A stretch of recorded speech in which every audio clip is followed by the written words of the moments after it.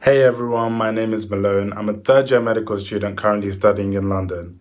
I am also the co-author of Mind the Gap, which is a clinical handbook of signs and symptoms in black and brown skin. The handbook itself features pictures and descriptors about how certain conditions present on darker skin. It is important that we as a community start to appreciate that not all conditions will present the same.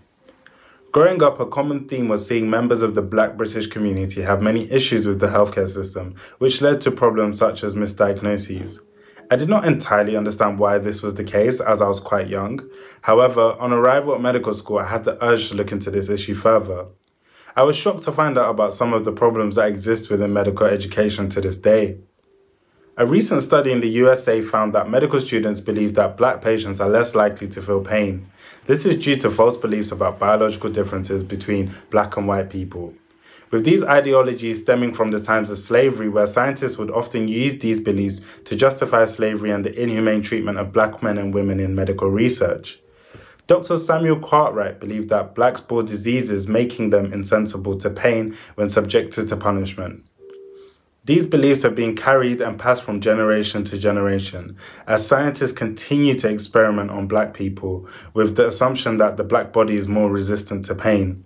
I also found some striking statistics such as black women being 5 times more likely to die during childbirth in the UK, and the recent COVID-19 pandemic illustrated how people of colour were disproportionately affected globally.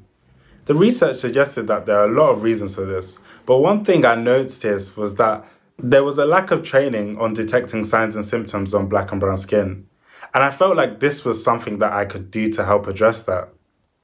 At medical school, it didn't take me long to notice a lack of diversity in the medical imagery. For example, if we search for examples of Lyme's disease, which is often referred to as the bullseye rash, we commonly struggle to find examples that exist on darker skin. There is a white skin bias that exists when looking at medical textbooks that we use and the reference images that we use in the lecture theatres. There are many implications for having a lack of diversity in medical textbooks, which future healthcare professionals will take into practice. I decided to sit down with 2 of my tutors from university and discuss how we could tackle this problem. It quickly became pretty clear that there was currently a gap across the healthcare setting about how conditions presented in black and brown skin. We decided on addressing the issue by creating a resource in which people could find images of how signs and symptoms are presented on darker skin. This is how Mind the Gap was born. So as an example, let's take one of the conditions from the book. Osmosis is also known as bruising. This forms when blood vessels near the surface of the skin are damaged. This results in a purple or dark brown discoloration. In darker skin, the initial bruising will be harder to notice due to the increased melanin pigment.